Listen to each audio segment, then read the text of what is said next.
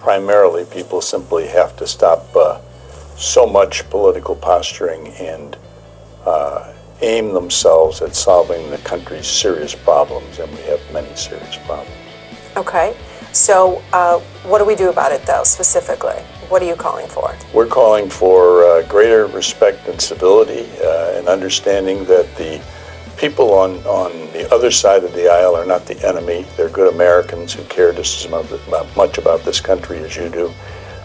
And to act with respect toward others and civility in their conduct, get to know people on the other side of the aisle as human beings, and work together to find common ground to solve these problems.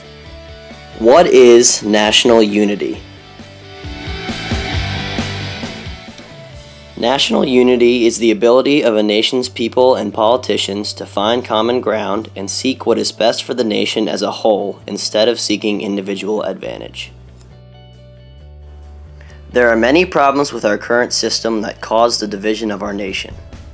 The major problems include gerrymandering, low electorate turnout, corrupted campaign financing, and closed primaries.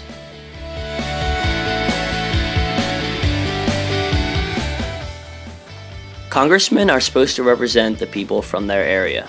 However, since political parties redraw district lines in order to elect their own desired officials, correct representation gets pushed aside through a process called gerrymandering.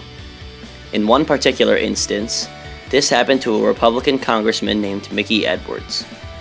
Mickey Edwards was a congressman in his district when the Democrats changed his district into an upside-down L that included many rural areas. He had lived in cities for a long time, and now he had to represent many of the ranchers and farmers from Oklahoma. In this case, and in all other instances of gerrymandering, our nation's politicians are not seeking what is best for the nation as a whole. They are seeking political advantage.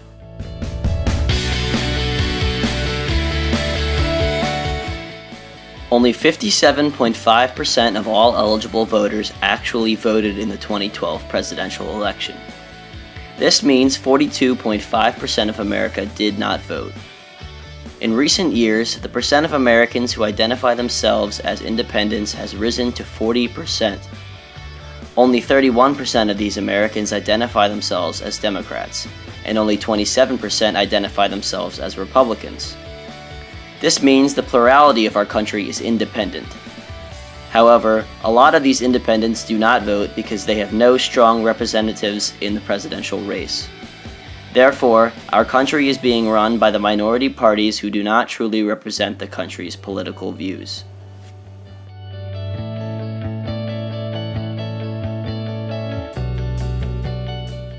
In the Citizens United decision, the U.S. Supreme Court ruled that the federal government could not restrain independent expenditures on campaigns by unions and corporations. Many of these independent groups go beyond their legal limits by not identifying themselves when supporting campaign ads. They also often coordinate with the side they support in the campaign. By doing both of these things, independent groups are providing large sums of money to certain desired political parties and illegally giving an advantage to these parties.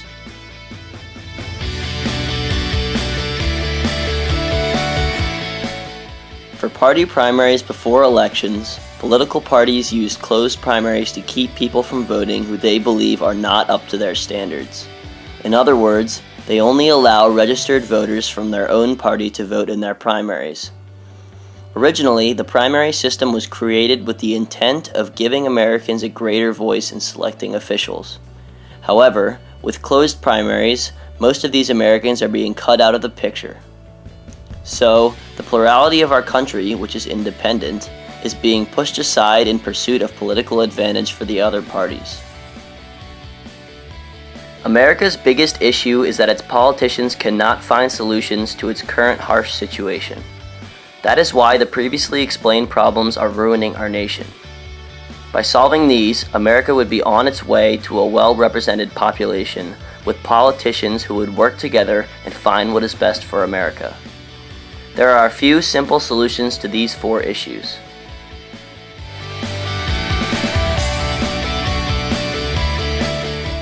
Norman Ornstein is a political scientist, author, and resident scholar at the American Enterprise Institute. When Norman was asked about the best way to end gerrymandering in the U.S., he replied, quote, "There is no easy way, but having every state adopt a commission like the one in Iowa would help," end quote. In Iowa, a nonpartisan staff from the legislature creates the district maps without any extra data about the election or incumbents. This makes it so that the political parties are not influencing or giving an advantage to any of their candidates. Every state should consider this system of redistricting.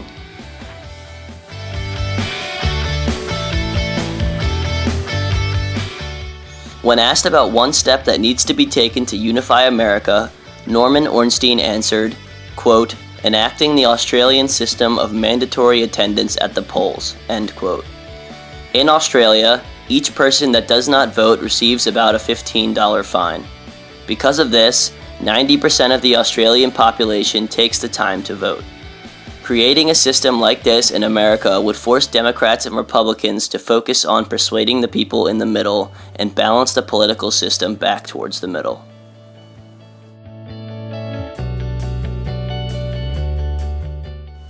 The U.S. Supreme Court ruled that the federal government could not restrain independent expenditures on campaigns in the Citizens United decision. However, the court also ruled that groups supporting campaign ads must identify themselves in a timely manner and that independent groups must actually be independent of the campaigns they give money to. Unfortunately, these rulings are not enforced very well. To bring this to an end, Congress should pass a bill that requires disclosure of independent groups and one that enforces their separation from who they give money to.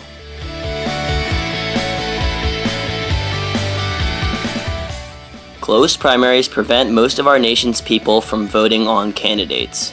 In recent years, California and Washington realized this problem and acted on it. Both of these states created open primaries where any person could vote on who they wanted. Every state should consider enacting open primaries like California and Washington. As John Avlon said in his book, America needs to, quote, "move not left or right, but forward."